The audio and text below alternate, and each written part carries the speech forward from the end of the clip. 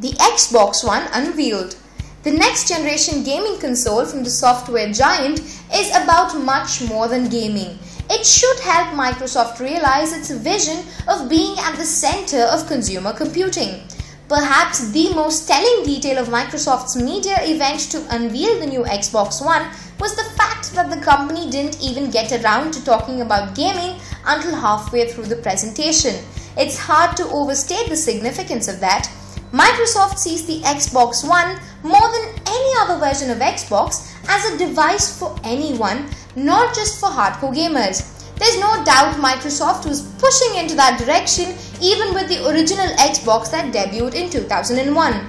But Microsoft's focus being the Xbox One event demonstrates the company's bid to secure a digital hub in living rooms from which consumers can use all sorts of their Microsoft technologies. It's the centerpiece of Microsoft consumer devices and services strategy. The entertainment group's Chief Marketing Officer Yusuf Mehdi put the Xbox One through its paces, demonstrating just about everything but its gaming capability.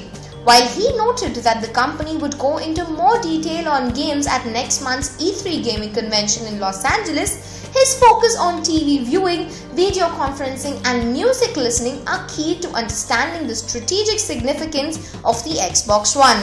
With voice recognition technology developed on Microsoft Research Group, Mehdi turned on the console with the words Xbox On. He quickly navigated to viewing The Price is Right by saying watch TV. To hear music, he said go to music.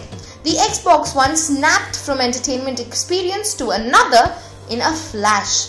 Mehdi showed off integration with Microsoft Skype video conferencing technology, which Microsoft acquired 2 years ago too. Xbox One users will now be able to have video calls with Skype right from their sofa. What do you think about Xbox One's amazing entertainment capabilities? Please let us know in your comments.